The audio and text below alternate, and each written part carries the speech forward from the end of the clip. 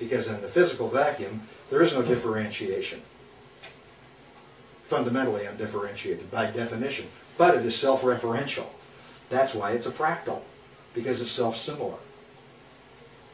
It's self-referential, and that has some profound implications for things like the unseen spirit stuff and consciousness and speciation and individuation within a species.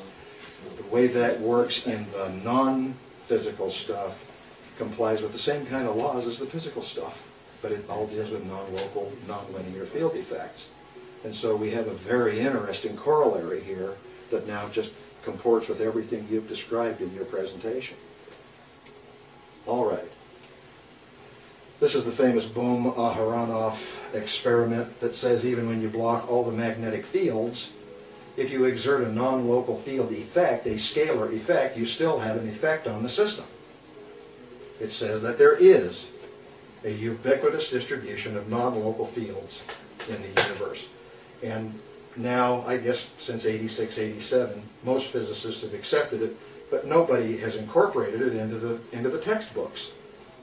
This experiment's not in the textbooks. They don't talk about it because it fundamentally alters the model.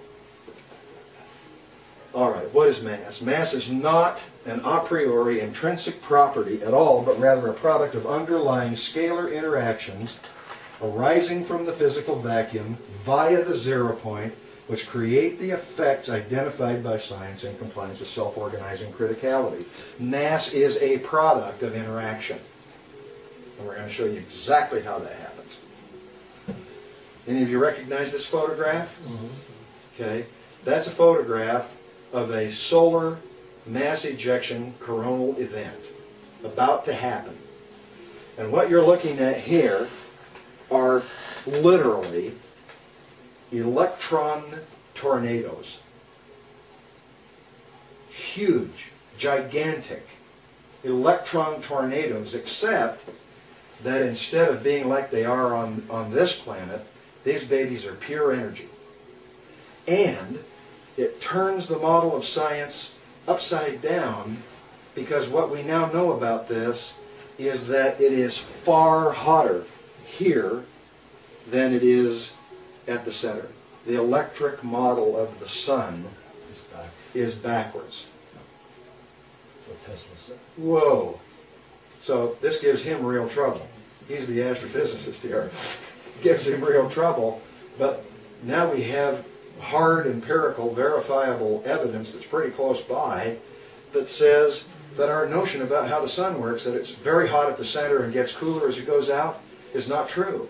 What's happening is that the same functions that operate on the planet in terms of self-organizing events that follow archetypal shapes operate on the sun with the same result.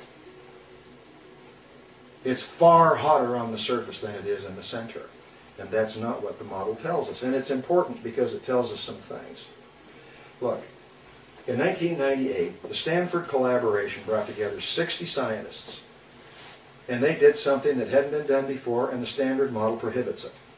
They crashed two monochromatic lasers together at very high voltages in a vacuum and created electron-positron pairs with measurable mass out of nothing but photons. Whoa. Now, what does that tell us about mass? Mass is made out of light. It's a product. It's not an intrinsic a priori attribute of matter. It's not.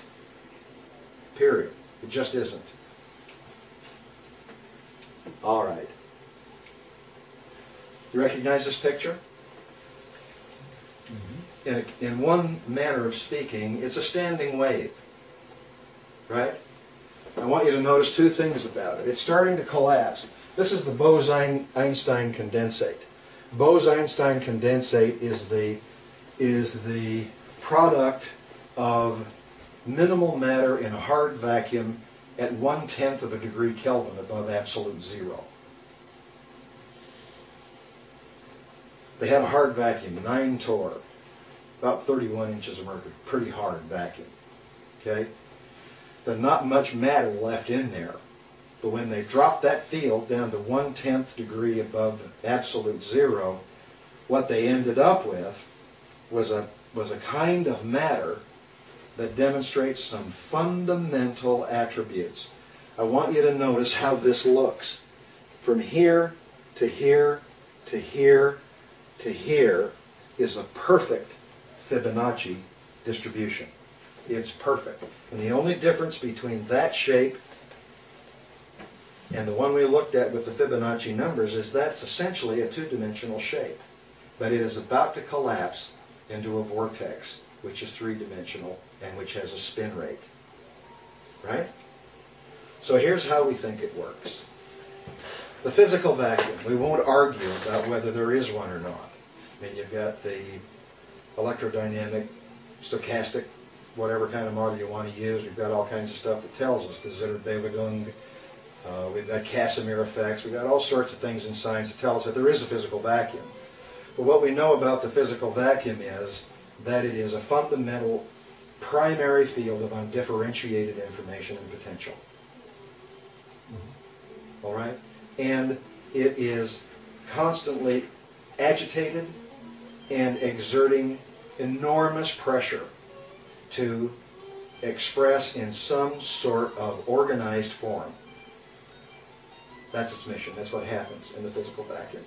And so, from the physical vacuum, at this interface called the 0 point, then a very important thing happens. Undifferentiated potential, what we call a virtual ensemble, a potential field of informational attributes, as yet undifferentiated, intersects at some angle with another potential. Those virtual ensembles then interact to create the first manifestation of duality. And in this first manifestation of duality, which we call a subquark, referred to in the literature as a qubit, we know there are two kinds based on the CDF collaboration's data. We know that the way they express in terms of the spin rate and other attributes that they demonstrate is dispositive about what they eventually combine to create. At this level, at the second scale, virtual ensembles at the first scale, qubits at the second scale, already demonstrate characteristics that are predictive and dispositive as to what they're going to become out here. Now that's something. That is like a physical manifestation of certain differential equations. It is. They behave the same way. Exactly. Exactly. And they're perfectly in compliance with Whittaker's formulation. In fact, they mirror his formulation, his prediction, perfectly. All right? Qubits, the subquark, they combine at some spin rate. Now, there's no mass. We have no demonstration of any electromagnetic field effect. There is no strong nuclear force. There is no weak nuclear force. But there is the magnetic potential, and we know that like spins attract, opposite spins repel. Like spins attract, opposite spins repel. And even at that rate, subquarks violate the Pauli exclusion principle because it's wrong. They combine to create, as a function of differentials in their spin, their time domain polarization, and other attributes, 6 quarks and